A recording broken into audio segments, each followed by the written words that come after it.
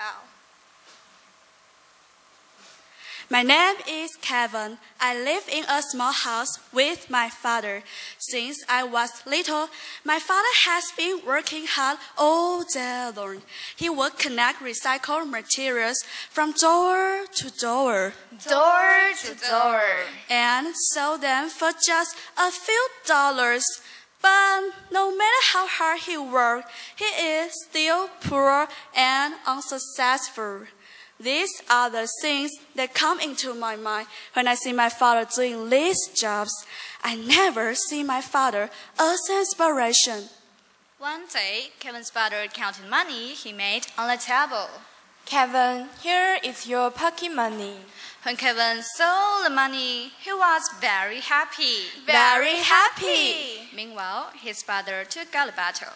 It's time to pay your taxes. Kevin looked at the bottle thoughtfully and didn't want to put his money into the bottle. However, his father took money from Kevin's hand and put it in. This is from you, and this is from me. His father also put his money into the bottle. Father, why are we not rich? Listen, Kevin, being rich is not about how much you have, but how much you give. Somehow, when you give, you will be happier. Kevin didn't understand what it meant. He always said to himself, I'm not happy. I don't want to be poor like my father when I grow up. Therefore, I have to study harder in my high school days. A few years later, because of Kevin's hard working, he got a scholarship notifications letter, which meant he got a chance to study abroad. Kevin was very excited and felt that was the only chance for him to improve his life. On the day Kevin prepared to leave for America to study, his father gave him an envelope with money in it. My son, I'm so proud of you. Just give me a call when you need more money. To his father's surprise, Kevin turned down the offer, which made the father feel shocked and sad. Kevin turned around and left without saying anything. Years later, Kevin finished studies and got a job in a big company. He worked very hard and now is a successful businessman. One day, Kevin got a phone call in the office. Hello? Oh, Dad. Kevin, are you coming back for reunion dinner this year? No, I'm not coming home this year. You know, I've got a new job here. I'm really busy now. Maybe after the new year, we will see, all right? Okay, bye. As soon as the father heard this, tears fell down from his face. He hadn't seen his son for years. He missed Kevin very much and wanted to see him again. But now, all he's filled with frustration and disappointment. A few days later, Kevin received a phone call, and that was a bad news. His father had passed away. Kevin went back home to arrange his father's funeral. When all the affair was completed, he sat down on his father's bed, looking around the house. There were many photos his father took for him when he was a child. It seemed so different and so familiar to him. He found a suitcase under the bed and opened it. Inside the suitcase were many letters from a charity, which were all sent to Kevin for his donations. Donations? Feelings changed. He made a phone call to the charity to figure out what this was all about. Later, he went to the charity and met the manager. Thanks for coming, Mr. Lin.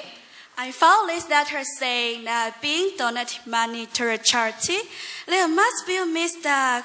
I will explain later, Mr. Lin. There's someone who'd like to meet you. Come with me. The manager took him to an office to see a man who sat on a wheelchair. Thanks for coming, Mr. Lin. I'm the director of this charity. Your father had told us a lot about you. He always made us forget about our problems and reminded us about our dreams and hopes. Dreams and hopes. Besides, the kids here, They all missed him.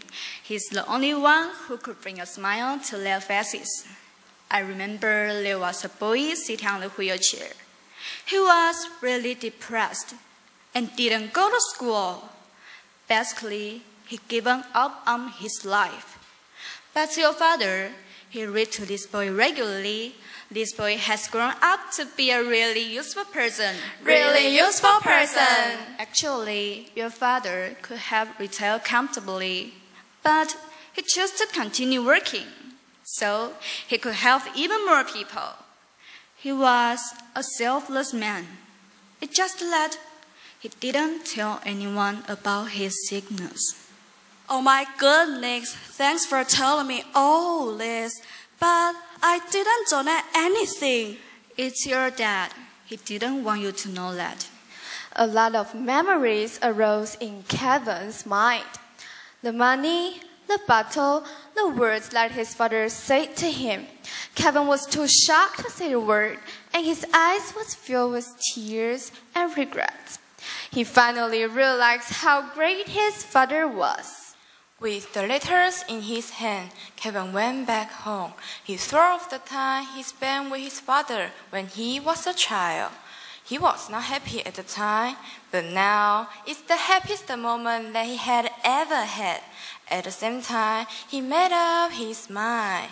He opened an old suitcase and took out the clown costume. On my father's birthday, I will celebrate his life as he would have wanted.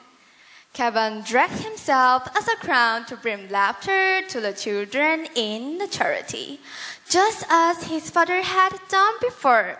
Kevin could almost hear his father said, "Being rich is not about how much you have, but how much you give. Somehow, when you give, you'll be happier."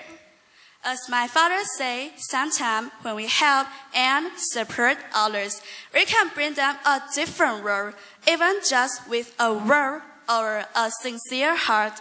That is the legacy my father left behind for me, and that is what Altruism means.